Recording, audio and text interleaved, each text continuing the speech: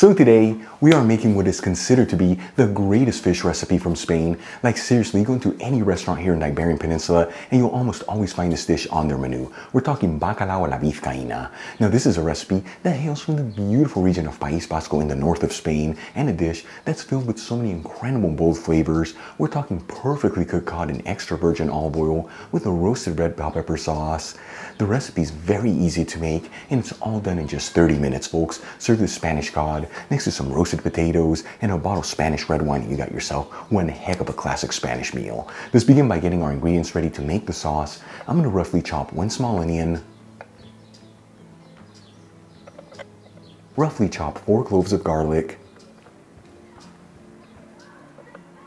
roughly chop 1 large tomato that's been washed and patted dry, and we'll grab 4 jarred roasted red bell peppers and then roughly chop them. Then I'm going to grab a large fry pan, heat it with a medium heat, and add in 2 tablespoons of extra virgin olive oil, which is 30 milliliters. After a couple minutes, I'm going to add in the chopped onion and the chopped garlic.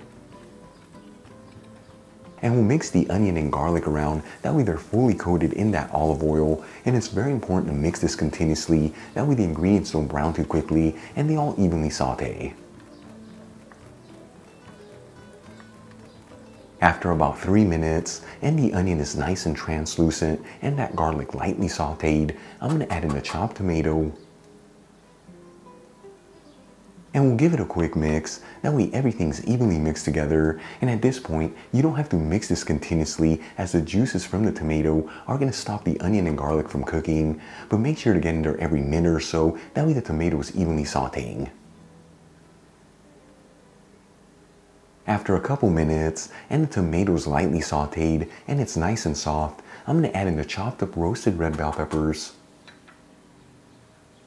half a teaspoon of sweet smoked Spanish paprika, which is a little over 1 gram. As always, the Spanish paprika that I'm using is from Kiva. You'll find a link where you can get some in the description box below. And if you buy it from that link, you'll also get 25% off your order.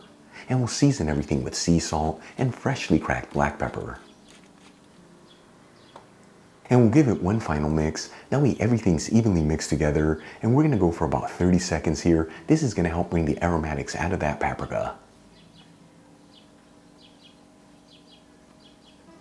Then we'll remove the pan from the heat, and we'll leave our vegetables to sit here at room temperature just for a couple minutes, that way they can slightly cool off.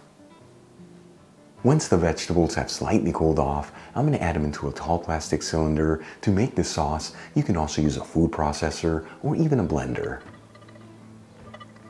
And using a handheld mixer, I'm going to blend all the ingredients until we end up with a beautiful creamy sauce.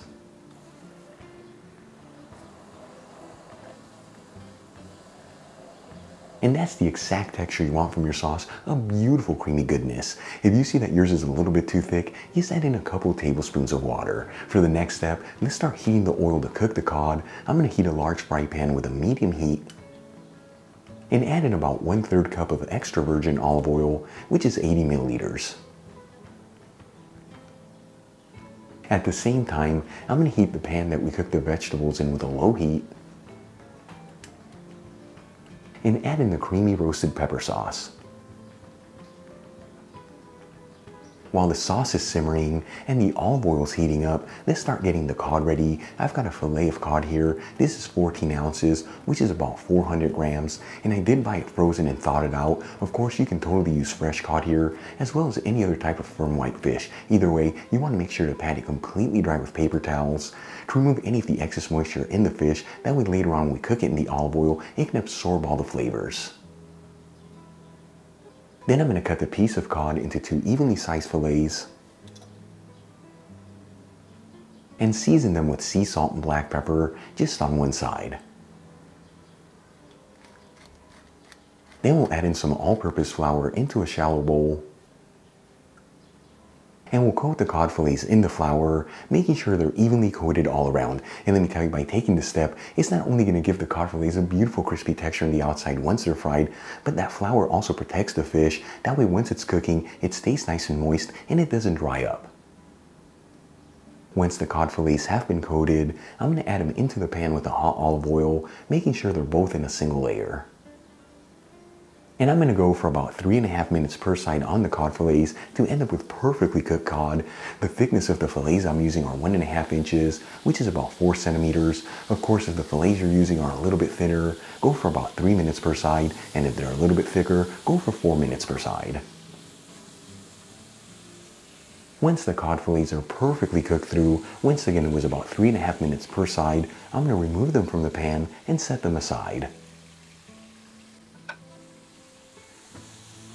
Alright, let's move back to the roasted red pepper sauce. It's been simmering on a low heat while we've been cooking our cod fillets, and at this point all the flavors have developed and this dish is ready to be assembled. I'm going to remove the pan from the heat, add some of the sauce into a serving dish,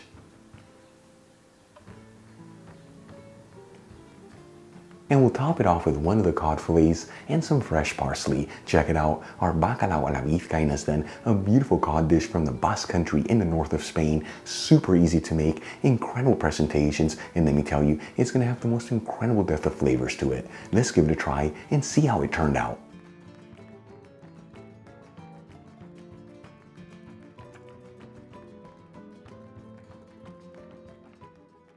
Once again, folks, Bacalao a la Vizcaina. Here we go. Lord Almighty, it is so good. You know, I've had this dish so many times in my life, but every time I eat it, it surprises me at how good it is.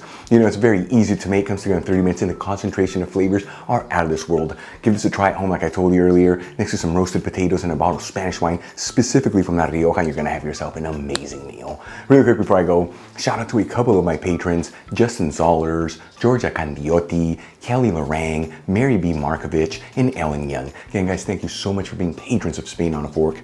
You know how much I appreciate you. If you enjoyed today's video, hit that like button as it really helps out the channel. Leave me a comment below and don't forget to share this video with your family and friends. That way our Spain on a Fork community can continue to grow. Till the next time, hasta luego.